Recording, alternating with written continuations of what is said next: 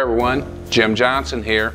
Today we're going to make something very simple. As you know, I try to do it 5 ingredients or less. Went a little overboard this time, but it's still going to come together very well. What we have in our bowl is some eggs. We're going to take a whisk, and all we're going to do is we're just going to beat up the eggs. And what I did is in my particular one, I'm going to make a larger casserole for everybody, so I used an entire dozen of eggs. You can do about 6 or 8 eggs at home, that's up to you. And so what I do is I'm going to add some Becky Sue rub to my eggs. So no problem, you don't have to, but if you have it at home, it adds great, it replaces the salt and pepper. We add that to it. Now, what I have is I've taken the time earlier and I browned up some sausage. This is just regular breakfast sausage that's in a 1-pound tube. We've done that. I've taken some mushrooms and diced them up real small, added that. So we're going to put that in. I've taken some ham. As you can see where we're going with this, this is more like a meat lovers if you can see. So we've added some ham to this. I've taken some onions and peppers, diced them up real small, sauteed those because I like those to be soft. Add those to it. I've also taken some Italian sausage, some sweet Italian sausage. Sometimes I'll use chorizo sausage. We're going to add that to it. And then of course, if you've ever seen any of my shows, you know bacon's always a key factor. So we've taken up a couple of strips of bacon. As you can see, a few strips. That turns out really good. Then we're going to add some cheese. So we're just going to take a good handful of cheese. We're going to put in with this, and I'm going to start whisking. We're going to add all this together, and I'm going to get rid of the whisk, and I'm going to go with a spoon. So I just want to rotate this in, incorporate it all in, mix it all up so that we've really good mixture. Get all this stirred around, incorporate the eggs. I want to use the eggs as a binder. So we're going to incorporate all those in, and all this can be done ahead of time.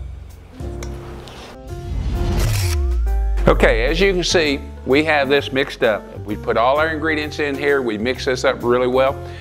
The good thing about this is you can make this the day ahead of time. So we can make it up ahead before people come, do whatever. So in the meantime, what we're going to do is I've taken you can use hash browns. In my case, I like to use tater tots because if I take tater tots, they're already crispy and brown and everything. So we're just going to add that to the bottom of our casserole dish. Just you can take the time, shred potatoes, make your own potatoes if you wish. And I'm just going to push this down, and I'm just going to push them down together so they kind of stick together. And then I'm going to come back and we're going to put our mixture right over the top. So we're just going to layer that in. Now I've greased my casserole dish so that it doesn't stick. And I'm going to put this in, work this around, and then I'm going to kind of pack it in because I want it to all adhere. And that's the reason for the eggs. The eggs are going to add extra flavor, but they're also going to be a binder. So let me get rid of this. I'm going to come back, and then we're just going to work it around the corners, work it all around. We're going to cover all the tater tots up, and then we're going to push this down like so. So now I'm going to come back with some extra cheese, and I'm going to sprinkle a little cheese right over the top. And I like to go around the edges because we all love that crisp cheese flavor that burns next to the corners there, that browns up and gets really crisp. So I'm going to go around the edges, and I'm going to put a lot of cheese around the edge so that I can fill that in. So as it melts, it goes down inside and gives us that crispy edge because everybody likes the crispy part of it. So we're going to do that, and that's the reason I do it in a smaller, narrower dish, is so that everybody gets some of the crispiness out of it. Again, we've got our eggs in here, we got our ham, and then we're going to come back and put a little more cheese over the top. So as you can see, this is going to cook up really nice. Going to come back one last time. We're going to take the Becky Sue rub, a nice little sprinkle over the top. And this, folks, is ready either for the refrigerator, so we can put it in and save it overnight for our guests coming in. Heat up the oven, 375, pop it in there. About 20 minutes later, we're going to have a really nice breakfast.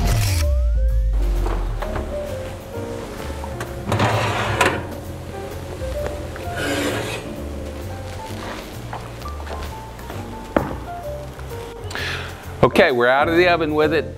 beautiful. I let it go golden brown. The more golden brown, it's up to you as how far you want to go with it. Everybody in my household loves, and all my friends that come over and enjoy this, they love those little crispy edges around the edge. So we just take it a little bit darker and we do it that way. I take some parsley and just come back, sprinkle a little parsley over there for color, and we are ready to take this, slice it up, and serve it. This, my friends, is a casserole for friends. I wanted to say, go, enjoy, and don't be afraid to do this. This is going to be wonderful for holidays, day before, you have a lot of guests coming over. Don't be afraid to do this. Simple, easy, and delicious.